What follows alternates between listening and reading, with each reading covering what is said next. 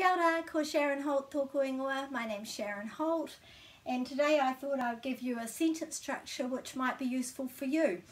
I'm learning, always learning, and I'm doing a course at the moment at Te Wānanga o Aotearoa, and one of the things that I've learned is a way of saying, when you're learning your pepeha, your whakapapa, and you're researching about that, if you don't already know what something is, which can be the case for Pākehā, particularly like me, and sometimes for Māori as well, they haven't done the research, they're not sure. So this came up in terms of my waka. So kaore means, in this situation, means don't. If I just say kaore by itself, or kao for short, that means no. But when it's got kaore o and then the rest of it, this means I don't. So this is kaore o, and you could say aho here.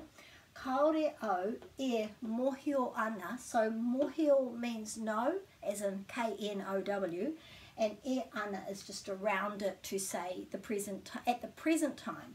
So I don't know at the present time, ko wai tōku waka, and that is the name of my waka. My waka. And this is about the name of something. Kaore o, I don't, e mohio ana, no, ko wai, the name of, tōku waka, my waka.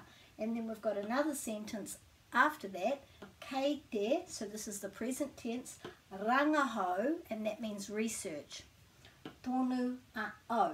So tonu after something like this is meaning keeping on doing it, still doing it, continuing to do it. So this means I'm still researching.